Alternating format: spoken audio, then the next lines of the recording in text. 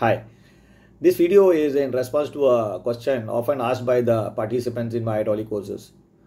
Why is there no suction filter in a hydraulic equipment? Some people have seen or they claim to have seen a suction filter in hydraulic equipment.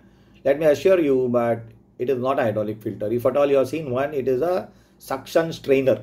There's a difference between a strainer and a filter.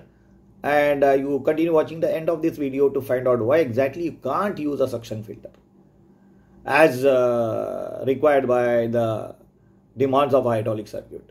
I have already uploaded something similar on this topic earlier in my earlier videos, probably, but it was dealing with NPSH and other things.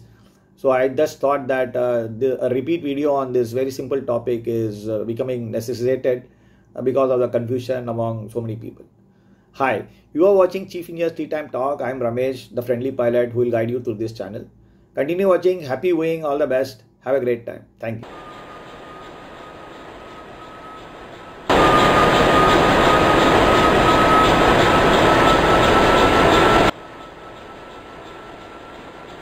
Before I begin, let me make a small announcement.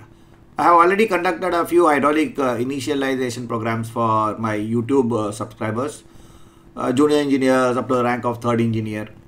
In fact, surprisingly, even a few senior engineers also had attended my program. It's a 4-hour orientation program to initiate a person into the world of hydraulics. More details will be available in my website rmetc.co.in or in the description section of this video and earlier YouTube videos. Registrations are always open. Please do register and experience the thrills of hydraulics. Never again get scared of anchors, cranes, steering gears, etc. Now let's dive deep into our content of this video. We are going to understand the concept not with the same old boring technical jargons. We are going to do it in a very different way. Probably in such a way that even someone with a degree in commerce or arts can comprehend it. Maybe a lateral way of learning a technical concept with a non-technical example. Here you can see persons A, B and C playing a favorite game, passing the parcel. I am sure that all of you are aware that B can pass the parcel to C only if A hands it over to B. B is not allowed to and also has no access to the parcel except receiving it from A. He cannot go and snatch it, break the rules and bring it from outside himself. So now that you have understood the basic picture or the rules of the game, imagine the name of the person B is the pump. So B is a pump. Does not matter, it is a centrifugal pump or positive displacement pump, just does not matter.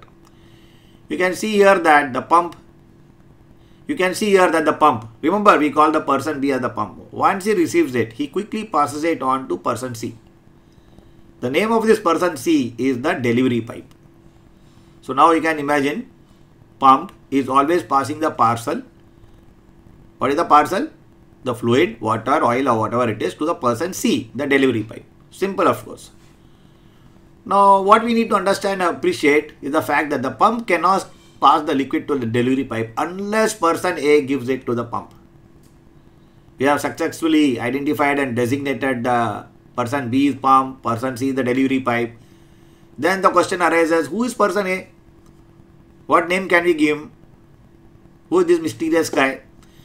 Well, it is time to reveal his identity. His name is, guess what? Atmospheric pressure.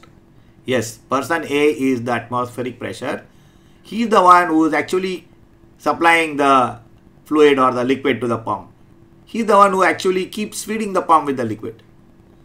How? He has got some power of 1 bar and he can actually push the liquid into the pump. You can also see that once the pump has passed on the parcel to the delivery pipe, his hands are empty, ready to receive the parcel again. This emptiness is nothing but vacuum. Well, now let's move out of the story and get technical. Once the pump receives the liquid, it simply displaces the liquid into the delivery pipe. Now the casing of the pump is in vacuum. The atmospheric pressure pushes the liquid again into the casing and the impeller throws it into the delivery pipe. This process being continuous. Now this atmospheric pressure, as you all know, is just 1 bar. That's it. God has made it like that. We can't argue about it. So 1 bar atmospheric pressure can do only so much. it has got its limitation, a limited capacity to do things. You can see here that it is atmospheric pressure which needs to push the pump this far to reach the pump casing, or push it up so much up to reach the pump casing. Then the question arises, how much up can the atmospheric pressure push the water? I guess all of you know the answer. Yes, for fresh water, the pump can push up to 10 meters theoretically. For other liquids, it depends upon the viscosity and density. It really does not matter whether it is a centrifugal pump or a gear pump or whatever. The concept remains the same. Similarly, there is a limitation to how far can the atmospheric pressure push the liquid to reach the pump in the horizontal direction. How far away? Again, it does not matter whether it's a centrifugal pump or a positive displacement pump. This again depends upon viscosity, temperature, etc., etc. Now that we understood the basic concept, we are in a much better condition to appreciate the following facts. I can never ever use a suction filter in a hydraulic pump. In hydraulics, we need to keep the dirt away. Hence, for the system to be effective in a long run, we need to use very, very fine filters. Up to what tune? Okay, guess what? The tune of say 10 to 15 microns. So if you use a suction filter of this rating, the atmospheric pressure will struggle to push the fluid through this filter. Similarly, a choke suction filter in the cargo pump will enhance the cavitation, loss of suction due to vapor lock, etc. will happen. A choke sea suction filter will cause cavitation in seawater pump, etc., etc. A very detailed video on this topic like NPSH, etc. is already uploaded earlier. As I already told you, this video was necessitated because still there is a lot of confusion about how exactly a pump works of approach. Thank you so much, and I hope you enjoyed the video.